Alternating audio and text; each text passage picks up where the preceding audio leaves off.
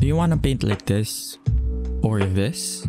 Well, I'm about to show you that you don't need any special brushes to make those kinds of paintings. You have all the brushes that you need. We just need to know how to use them. And I'll explain just that in this video. So here I have a work of John Park. And I thought this would be a good example for us to reverse engineer the techniques and the brushes he used in this painting so that we can all learn from it and hopefully use those same techniques in our own paintings. But first, the biggest question that you actually need to ask yourself when choosing the right brush for the right situation is, do I make the shape myself or do I let the brush make it for me? So what do I mean by that? Well, firstly, we have a spectrum between what I would call the solids and shapes. So here in this solid category, we have brushes like this, the one I'm using right now. We have this kind of brush where it's like a chiseled marker. This one as well. This round brush. So round brushes, or the default round brush, are inside this like solids category. And basically, this is what you would use to outline a shape outline a shape that you want to make with utmost accuracy. So if you want to draw a square, for example, or paint a square, that's a rectangle, but whatever, you'd have the easiest time doing that by using a solid brush. You can even erase some of the edges to clean it up. But if you want to draw like a silhouette and make that as clear as possible, solids are the best way to go. And the other, on the other side of the spectrum, we have shapes. Shapes in this context is basically there are shapes within the brush that you're using. So here in my own brush category, the brushes that fall into this category are like this. See that? It's as if I'm not even drawing the shapes that I'm like painting anymore. I'm letting the brush do it for me. So that's what I mean by letting the brush do the work for you, or you do the work yourself. Another example is something like this. Very, very rugged. Like you have these very interesting textures inside the brush itself. Another one would be this one. This is a rock brush. So you're not even painting the rocks. You're just, this is just like, it looks very digital in this case because you're using photographs of actual rocks. But you're not painting the actual shapes yourself, letting the brush do that for you. Same thing with this one. Same thing with this one. It's a gray. Yeah. So that's what I mean by shapes. Now, since we have these two extremes, let's erase these. There are actually two more that I want to explain as the in-betweens. So first, over here, like this is the center point, right? That's the center. Over here on the solid side, we have what we would call textured. Using a solid brush is the equivalent of, in real life, using your brush, dipping it in like a bucket full of paint and painting with it. So it has no texture whatsoever. But using a textured brush, it's like just tapping or like dipping it only slightly in a puddle of paint. So it's like you're putting your brush in a color palette that you're using in a traditional sense. What I mean by that is these brushes over here that have this kind of grit, slightly more textured. This one is a good example. And in this one, you actually see it's very similar to the brushes that John Park used over here. This on top, it's red. So it has like similar properties, but it's not the same brush. I can tell that. But you can use it the same way he did. And for solids, like this brush over here, that's what he would use over here in outlining the shapes of this the trees at a distance, and also these twigs and branches and whatever. If he wanted to create and design the shape he would use a solid brush. But if he wanted to let the brush do the work, say, for example, want to create this kind of texture or this kind of texture along the edge of the tree, like implying the bark or the roughness of the tree, he would use a more textured brush like this one, or this one, or this one. So yeah, he still cares about designing the shape itself, but not as much as a solid brush. Of course, he can also use like a solid brush to outline this shape and just erase it with a textured brush like this. So the edges of this shape have that textured quality to it. So you can also do that, of course, mixing and matching and subtracting different brush textures onto one another is also like a core part of having good brushwork in your painting. After that, the next one I wanted to point out is the one on the shapes family, or on the shape side. Over here, let's make this smaller.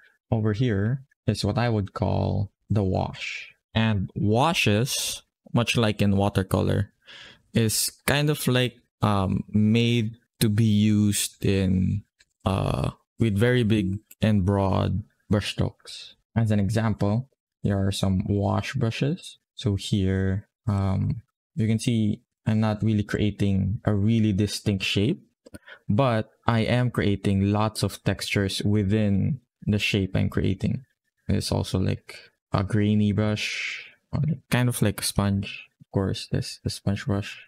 That's also a good one. It's kind of like smoky, but it's actually just, you know, watercolor grain inside the brush. So here, this is what you would use on things like this on the top. What John Park would use in creating the snow is using this kind of brush to imply those snow brush effect. Or you can also use it over here, you know, to imply some texture within that puddle or ice. Basically, if you have, say, a rock and you want to add some sort of texture to that, you would use the grain brush for that, something like that. Very, very subtle. So it's either used for backgrounds or just implying some sort of texture in a previously untextured surface. So here you can use the smoky ones, grainy ones, mainly brushes that you would use on a bigger, with a bigger size.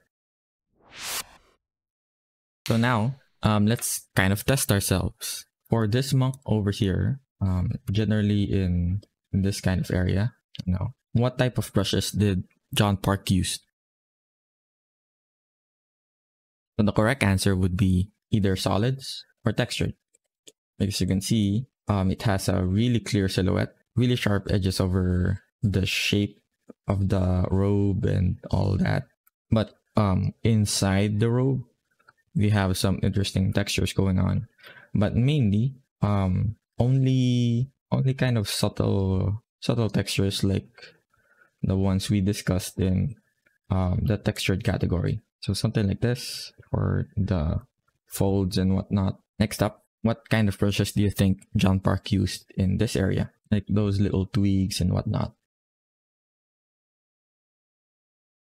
The answer would be either solids or shapes. Because shapes, actually, let's go to my shape category. Shapes can vary a lot and can have textures like these inside.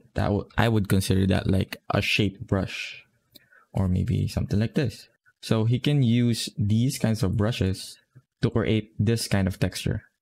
Or you can also use like a really small solid brush and design those textures himself, you know, and like scribble around to kind of show the twigs, kind of like he's cross-hatching with a pencil. So those two can definitely work. Those two approaches can definitely work for that type of situation. And for the last one, what kind of brushes do you think John Park used over here on the like shadow shapes of these rocks? The correct answer would be either solids or textured. Or more likely is he outlined the shapes of the shadows first, something like that, then actually went on with a textured brush, then erased it using that brush to create those really nice textures, but leaving the other side, like this other edge over here, really cleanly. So this part of the shape that he made is still really clear, really sharp, but on the top it's really rugged, really textured. So that's another way of going about textures. You can think about like these things in combination with each other. So yeah, that's about it. I just wanted to make a really quick guide on how you should think about your brushes and like how to categorize your brushes. I also have like categories over here, which I made just fairly recently, and I just wanted to share that with you guys. There's also another one called blend, but I don't really consider it like an actual category inside here because it's kind of like just a wash, but it interacts with the paint already on the canvas. I don't consider it as an official part on the spectrum. But also another quick tip is when you're naming your brush categories, you can put a number in front of it because this one is organized alphabetically or alphanumerically. So numbers go first and then A, B, C, D to Z. So what you can do to make your brush categories more neatly organized is have a number before your actual category name. So when you click this, it goes to 1 to 5 or like 1 to 10 or how many brush categories you have. You can also, make categories within like these. You can have like an in-between between wash and shapes, between textured and wash, between solids and textured. But these are just like the 4 main ones that I wanted to cover. You can also make a category for different type of shapes. Say this one is kind of like organic, very streaky, but there are also other shape brushes, like what do you call that? Mechanical here. So something like this. This is a default brush in Krita, which isn't really, you can't really use it over here since it has a very distinct like texture and like pattern. It looks very digital as well. But for concept art, it can work really nicely to imply some like mechanical shapes that you just want to fill in. So there's also that. You can make a category specifically for those things. Let me know in the comments if you guys would like a copy of my own collection of brushes. I don't really own them. Some of them are copied from other brush packs. Some of them are like just tweaked default brushes, and yeah, and they're not really organized. You can see like the thumbnail in some of these are like, not really well done, not really named properly. So this is like RX Simple Paint. So it's not really a neat or like an official brush category or like brush pack. But if you guys are interested in that, let me know down in the comments. Maybe I can, make them a bit more official, make them a bit more prettier, and like distribute them on like my Gumroad or whatever for free. Of course, I don't really, these aren't my brushes anyway. So yeah, let me know, and I hope you learned something. Thanks for watching. As a side note, if you're interested in making your own brushes, I already made a video about that, and you can watch it over here or links in the description.